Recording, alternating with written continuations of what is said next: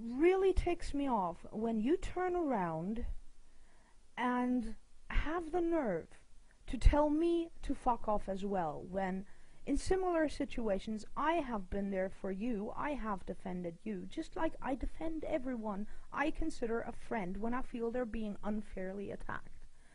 You, the very person who is behind the Drama Pimps channel, has the nerve to tell me you don't care about my drama. Well, let me tell you, when this drama actually involves my real life, which it has on several occasions, then I don't give a flying fuck what you think. I will continue defending myself. I will continue defending my children. And if you block me or unsub me or don't want to hear about it, well, tough shit. Sit on your fucking thumb and rotate, bitch. Because you bring enough drama of your own around.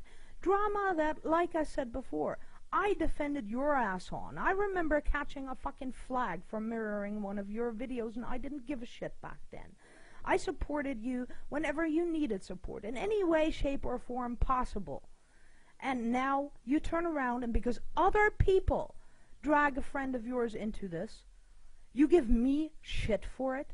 And now you're responding to the fact that people are getting tired of your fucking constant repetitive videos that everyone has already seen several fucking 100 times without any actual proof, just wild assumptions.